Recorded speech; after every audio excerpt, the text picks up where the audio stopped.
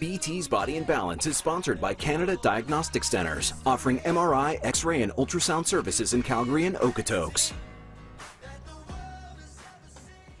8:40 on your Wednesday morning. Welcome back to Breakfast Television. Breathing, something we do all the time without really thinking about it, but many of us are not breathing correctly. For those with asthma, that can make symptoms worse. So now health specialist, you're putting your health specialist hat on now. Leah Sarich is here with how a new study could help that, Leah. Yeah, so this is really neat. So I spoke to a respiratory physiotherapist, Jessica DeMars, and she basically specializes in breathing properly, so she can assess how someone is breathing.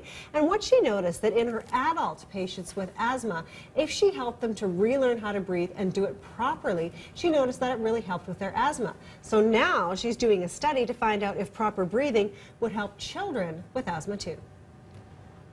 It's a pretty big study, actually, and what we're doing is we're looking at, is there dysfunctional breathing? Is there parameters of it that we can kind of look at and kind of weed out in these kids with asthma?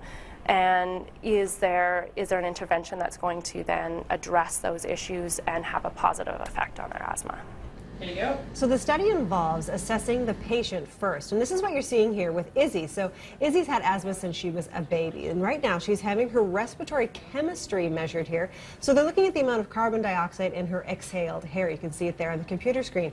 Jessica will also look at the breathing muscle strength, and then she'll also ask patients to fill out a questionnaire about their quality of life with asthma.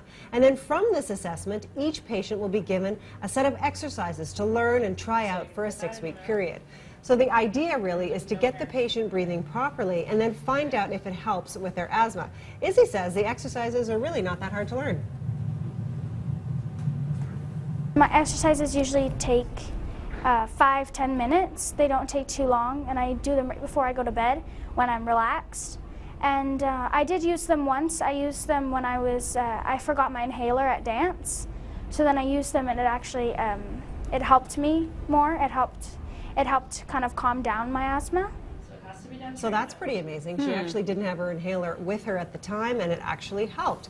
So it's pretty great, and that's certainly something to keep in mind. You know, it's not going to replace medications by any means, but it's just something else that patients can do. And I think it also gives parents a little peace of mind as well, that there's something other than just medication that can maybe help their kids breathe a little easier for sure.